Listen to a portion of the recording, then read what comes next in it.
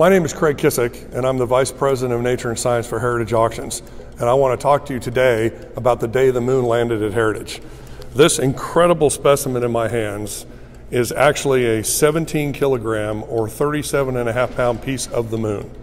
It is not a lunar sample collected by an Apollo mission astronaut, because that is owned by the federal government and administered by NASA and would be illegal, but this represents a lunar meteorite, or an instance where an asteroid is flying through space, compresses the lunar surface, creates a new conglomerate sedimentary rock, pieces get blasted off the surface and make it to Earth's gravitational pull as a lunar meteorite. This was actually found by camel shepherds in the country of Mali in the year 2021. Pretty amazing story that you certainly can't make up. This represents material from the highlands, or actually sort of the light side of the moon. So sorry, Pink Floyd fans, it's not really from the dark side, although the back does have a beautiful, kind of richer, less bleachy coloration to it.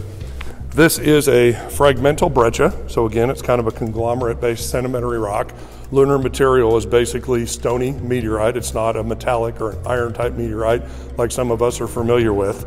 This represents the main mass, or the largest extant piece, of NWA 15368, meaning this is classified as the 15,368th meteorite found in the Northwest Africa region, of which only a few hundred are actually lunar in origin. Probably is one of, if not the largest single mass that's ever been offered at auction, and it probably is one of the larger examples of a lunar meteorite that could possibly be owned or displayed.